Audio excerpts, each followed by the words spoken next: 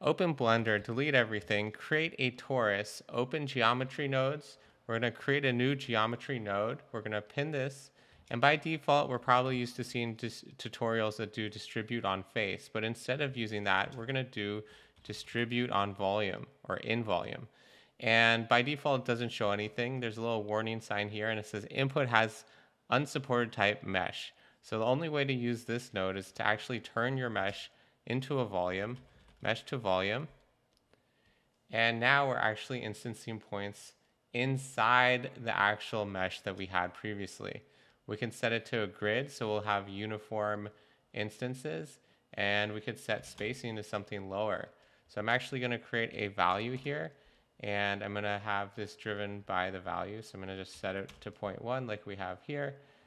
And now we can actually instance on these points. I'm going to do instance on points, put that here, and we're going to start with just a cube.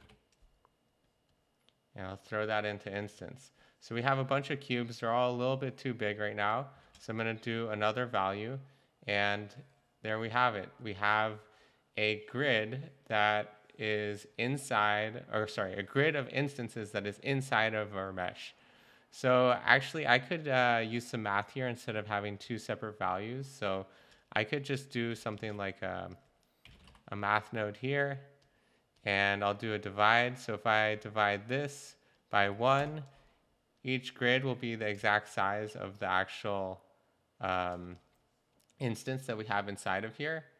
But I could also do maybe like a 1.2, and I'm going to just make it a little bigger so we can kind of see what's going on. So now each cube actually has a little bit of space between it. We could increase the space, or we could decrease the space. And now this is extremely powerful.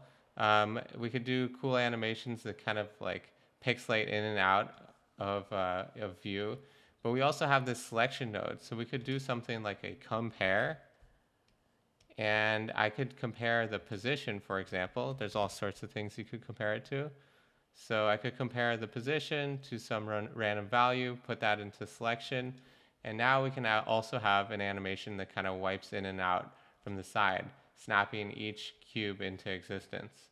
And of course, we could do all sorts of things. We could even like create a new collection and create a sphere and a cube, and then have half of the instances be cubes, half be spheres. Let's go ahead and try and do that. I'm going to do a cube, and I'm going to do a sphere. And instead of instancing a cube here, I am going to delete this, and I am going to instance here. They're going to all be massive because we haven't scaled it down yet. So I'm going to do a transform, and we're going to do the same thing we did previously, but we're going to do it to the transform here under scale. And so there's still like an issue. You can see sum is okay. We want to do separate children. We want to do pick instances. And it's starting to look better. Let's try dividing it by 2 just to see what happens. Okay, and then, oh, so actually I realized it looks a little funny because these are actually in the way here. So I am actually going to just hide this collection right there.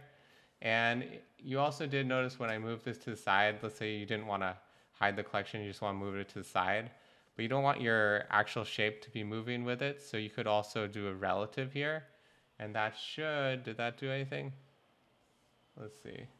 It did not do it. Is it reset children? Okay, yeah, reset children. So yeah, it's not object relative, it's just reset children, and you don't need to worry. You could have this still be shown in the scene if you want it. And yeah, just so you know, there is a sphere in there. It's just they're perfectly overlapping before. All right, so now we have something that looks pretty cool. And again, we can have them come in and out. And there's so much power in this. I'm going to just try and clean up the nodes so you can see it all on the screen at the same time. Let's put that over here.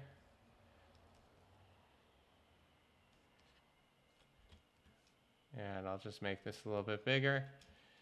So it's pretty simple, but allows us to do a lot. If we wanted to do exactly like use this greater than, so like this amount is spheres and this amount is cubes, we could do that. The way I would do that, I would do another instance. So basically, I would then I would actually just use, let's say, a cube. We'll kind of go back to what we had before. I'll put this into instance. Actually, let me just delete this because it'll look a little confusing until we clean it up. I'll put that into size. So let me see. Why isn't this working? It says there's an issue here. Realized is not used when picking instance. Let's see. Oh, it's because I had this checked on because I was using collection before. Okay, so we'll go back to that. So now we have this. We'll go back to 1.2, which looks pretty cool to me. And so we basically have half of it, or whatever this value is, to be cubes. So we want to do the inverse to be sphere. So I'm going to duplicate, or Control-Shift duplicate. I'll do less than.